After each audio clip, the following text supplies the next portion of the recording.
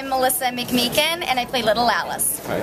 I'm McDermott, and I play Cindy Eklund. My nickname is Tar. Right. I'm Kate O'Brien, and I play Phyllis Eklund, nicknamed Beaver.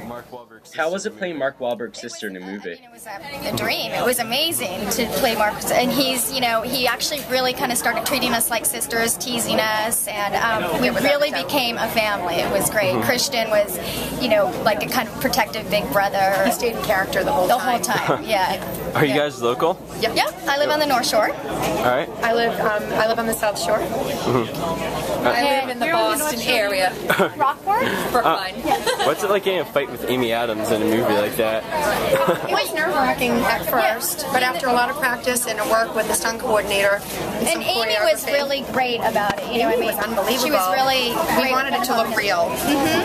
We worked hard. It takes a long time. I'll never watch a movie again. Now when I watch a movie that has any kind of fight scene or anything, I'm like, do you know how long that took them to do that? Because that scene, just the porch scene probably was a good 14, 15 hour day. Yeah, and 110 degrees. Yeah, it was very hot.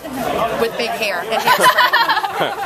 Did Mark Wahlberg give you any fighting tips on set? Well, actually, he started to try and teach us the do-do-do-do-do thing, with the, I don't even know, I'm sure, feedback, thank you. I'm like, there's got to be a name for it. But he makes it look a lot easier than it actually is. He really does. Head body. We didn't really head body beat each other up.